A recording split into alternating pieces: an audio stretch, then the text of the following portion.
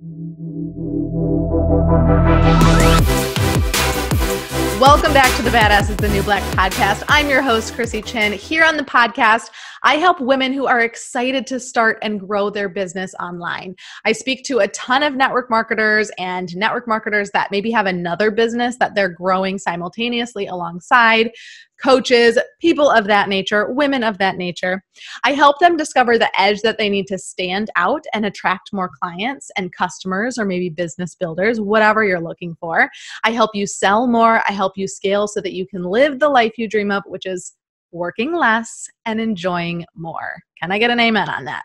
All right, today we're going to talk about the benefits of niching down. This is going to be the start of another series because I just love series so much. I already did a series on building your badass brand on social media. So this is going to be our little niche series. So niche, what the heck is it? According to the Cambridge Dictionary, it's pronounced niche with a T, niche. I'm kind of pronouncing the T in there, in American and Canadian English, and niche in British English. So you'll hear me many a times, niche will fly out, niche will fly out. I'll say whatever. You'll get the idea, right? So I might use it interchangeably. The definition of niche as an adjective is denoting or relating to products or services or interests that appeal to a small, specialized section of the population. Okay, so if you didn't know what it meant, that is what it means. For example, let's start with a really broad topic or person, and we'll niche down. So starting with women, you could niche down a little bit further to be moms.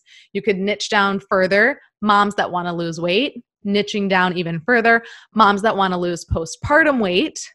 Niching down even further, moms that want to lose the last 10 pounds of postpartum weight. All right, we're getting pretty niche there. Let's go again. Moms 35 to 40 years old that want to lose the last 10 pounds of postpartum weight. Wow, we're getting super niche there, but we can even take it further. Moms that are 35 to 40 that want to lose the last 10 pounds of postpartum weight that hate the gym.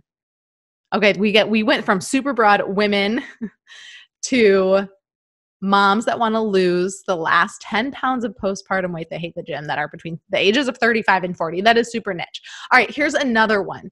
People who need health. Well, that is everybody in the world. People who want to be healthy. All right, we've cut that down a little bit. We've decreased the population there. How about women who want to be healthy? All right, we've eliminated the men. Sorry, bros, we've eliminated you, half the population, we've niched down. Niche down even further, women between the ages of 30 and 40. Gender and age are great ways to start niching down. Just a little side note. So women 30 to 40 who want to be healthy, let's niche down even more. Women between 30 and 40 who want to get healthy, leveraging intermittent fasting. All right, we've really niched down. We went from people to women between the ages of 30 and 40 who want to get healthy, leveraging intermittent fasting. Okay, so you get the idea.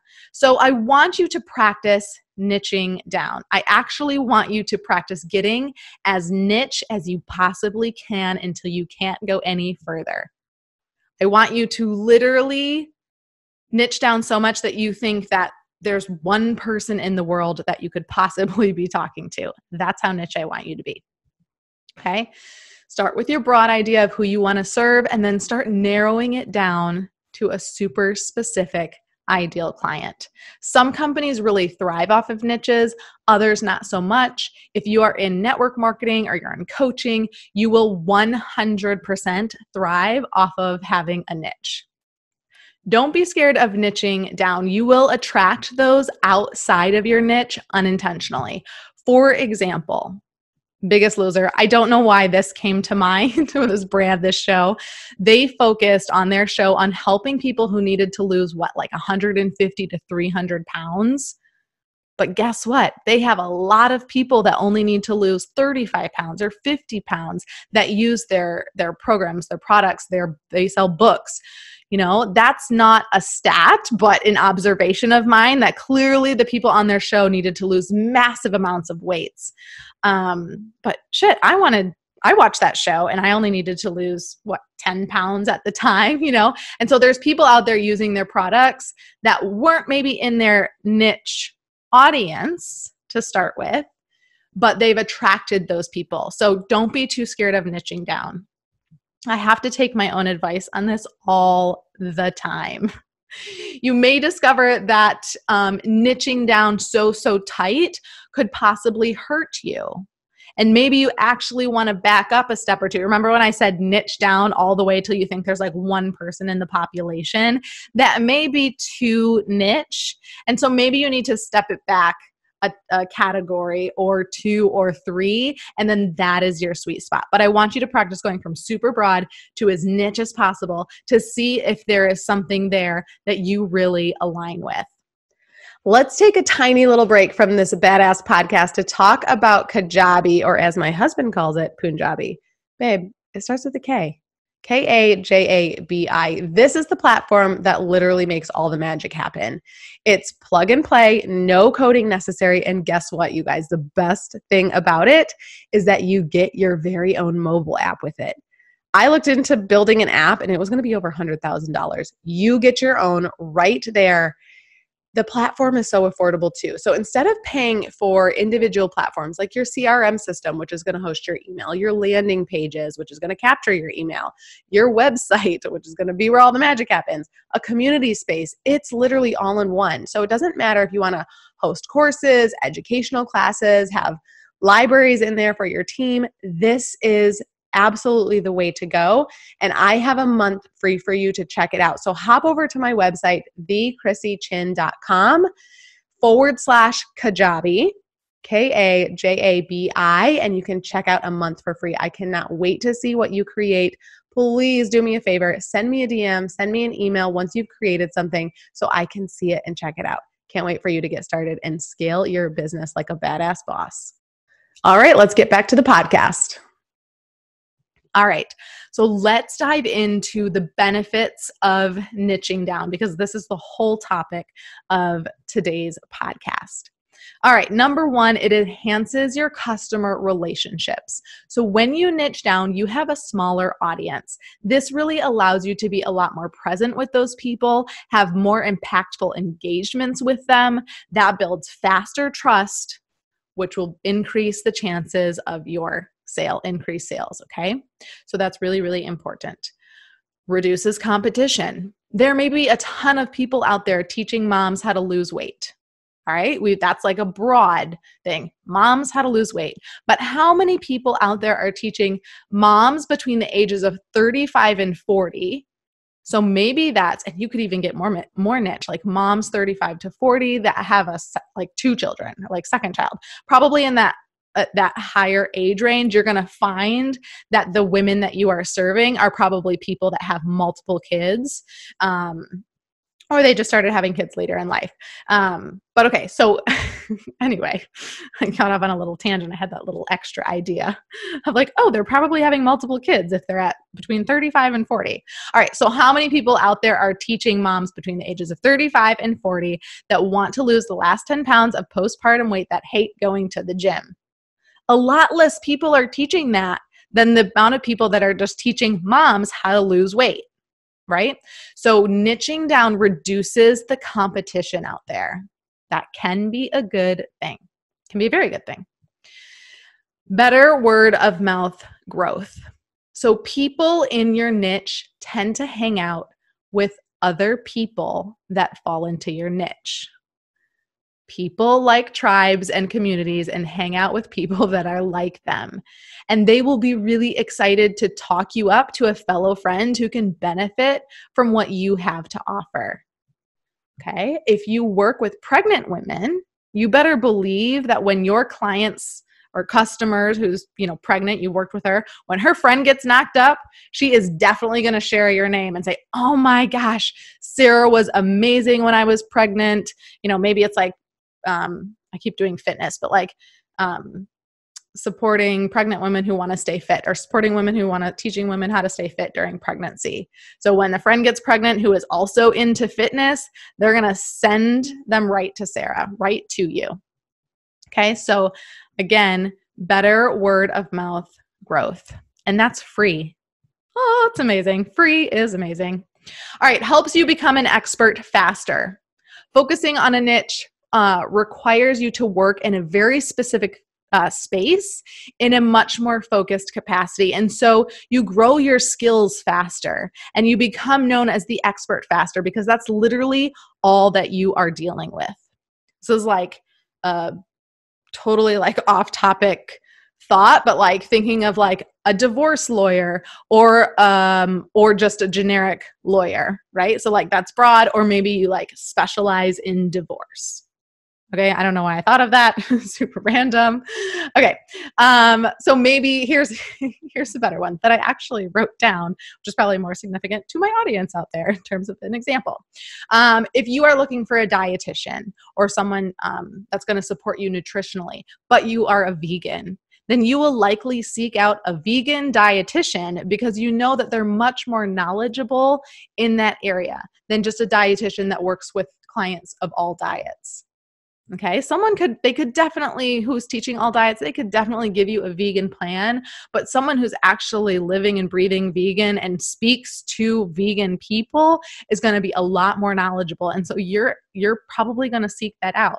So imagine if that's you, again, you become the expert faster. All right, increased visibility. So this is like great for PR. When you're very niche, it will increase your chances of being recognized for what you do. So when I'm looking for people to come onto the podcast, because I do have guests on here, I'm looking for people who really know their stuff. So they're the expert, and they often, they're an expert in a specific field. So maybe I want to bring someone to talk about copywriting, right? And give us some tips about that. But knowing that my audience is primarily network marketers and maybe coaches, then I want to find a copywriter who specializes in writing copy for those types of audiences. So I'm looking for someone else who's very niche so they can come on and speak about a very specific topic. So you may be sought out more because you have a very niche topic, but it will also make it easier for you to pitch yourself for PR things. So if you want to be on someone else's podcast, or you want to be in someone else's live, or you want to do an Instagram story takeover, you will be able to pitch yourself better because you know exactly what you have to offer. You know, it sets you apart from the rest of everyone else. And if they find that valuable, then they will want to promote you. Okay, so increased visibility when you have a niche. Less time discovering needs. Since you work with a very specific ideal client or audience, you don't need to do as much research to find out their needs and how to serve more people. Right? So you have a very specific person in mind. You know exactly what they need. You don't have to spend a ton of time collecting data from your audience because you have such a broad audience. Imagine if you had women and you're trying to come out with like the next product or the next educational piece. You might have to spend a lot more time researching what the needs are in the community. Whereas if you have a very specific person in mind, you know exactly what their needs are. So less time discovering needs. And then lastly, it can be a lot more fun. Many times you get to your niche by accident. Many of you in network marketing that are starting to develop your personal brands, because that is the wave of the future. You have to have one.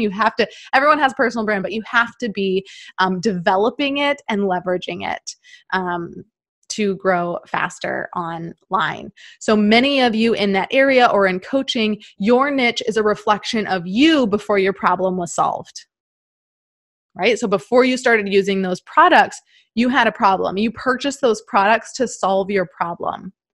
And now you speak to other women or people or whoever who have that problem that you had, and you help them solve it, right?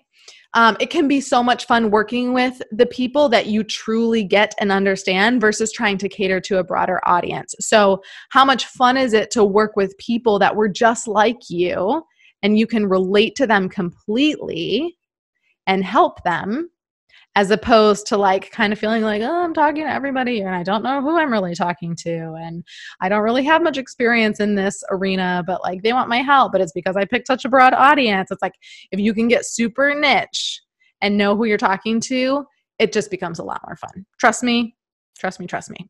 All right, so that is it. To-dos until next week. Write out your niche journey. Start with your broad audience. Start with something as broad as people, and then niche down to see as niche as you can possibly get till there's only one person on the planet that fits in that niche. That's how specific I want you to get in it. Okay, it doesn't mean you're going to end up on that very bottom line. You may end up somewhere in the middle, but I want you to see visually how you can go from that broad topic down to a very, very specific audience.